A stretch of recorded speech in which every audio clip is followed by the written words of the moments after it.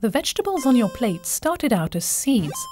Since the beginning of agriculture, farmers have selected those plants that were best adapted to their environment and saved the seeds in order to resow them the following season. This selection is dependent upon the exchange of seeds. Through this process, farmers have been able to develop a wide variety of crops that are adapted to their environments. But that was before the red tape.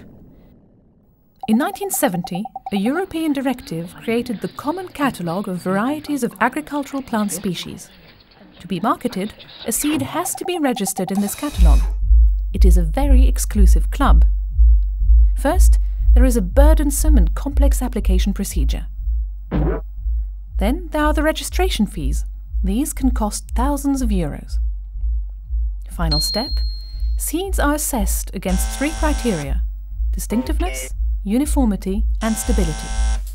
These criteria, like the rest of the procedure, favour standardised seeds meant for industrial agriculture, not farm-saved seeds, which are by nature unstable, so they can adapt to their environment.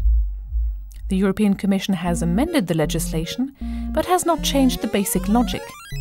To be able to market their seeds, small farmers, seed breeders and gardeners have to have their varieties registered in the catalogue, which is slowly crushing farm biodiversity.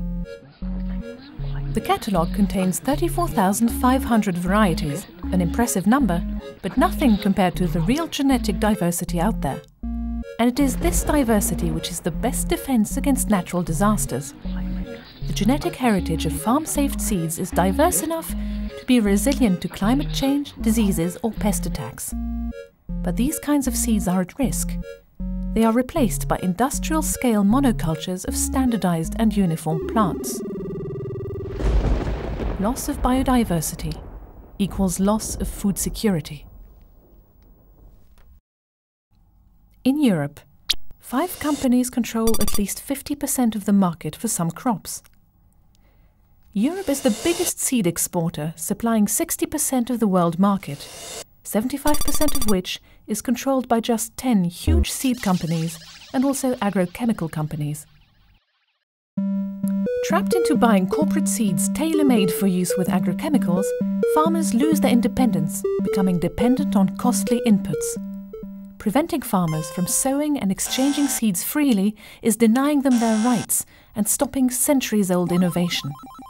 Biodiversity is essential to help the world feed itself. Seeds are life.